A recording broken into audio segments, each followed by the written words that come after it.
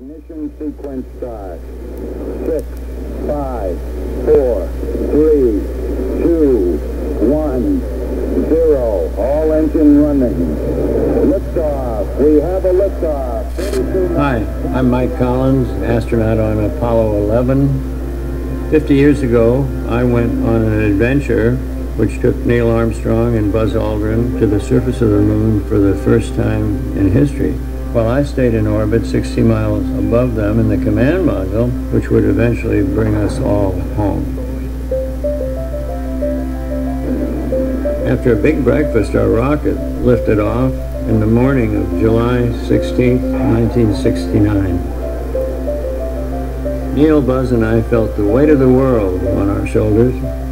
It took around 400,000 people to land humankind on the moon. From engineers to computer programmers to the people who sewed airtight spacesuits. We thought our onboard computer was very sophisticated, but in fact it had less computing power than what we all carry around in our pockets today. NASA worked with 3 antennas around the Earth, one in Spain, one in Australia, and one in California.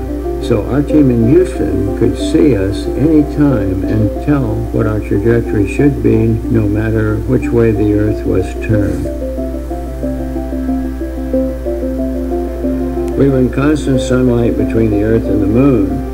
In order to regulate the temperatures on Apollo 11, we had to perform a maneuver which some called a barbecue roll, in which we rotated sideways like a chicken on a spit.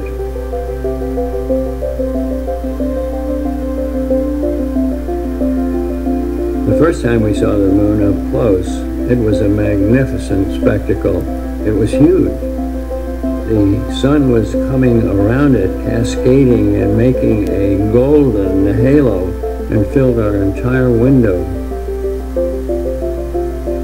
As impressive as the view was of this alien moon seen up close, it was nothing compared to the sight of the tiny Earth. The Earth was the main show. The Earth was it.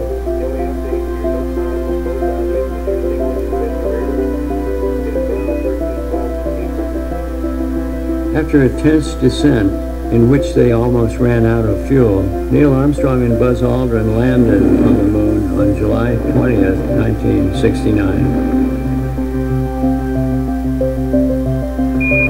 Houston, Tranquility Base here. The Eagle has landed. I'm going to step off the limb now.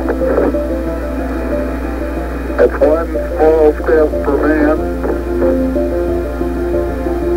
one giant leap for mankind. Neil and Buzz set up an American flag and a plaque that read, "Here men from the planet Earth first set foot upon the moon. July 1969 AD. We came in peace for all mankind." Behind the moon I was by myself, all alone but not lonesome. If you counted, there were 3 billion plus 2 people on one side and me on the other. I felt very comfortable back there.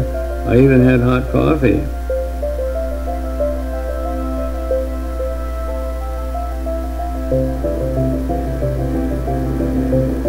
We arrived back on Earth on July 24th, 1969, and landed in the Pacific Ocean. We were invited to take a tour around the world, and I was amazed that everywhere we went, people would say, we did it.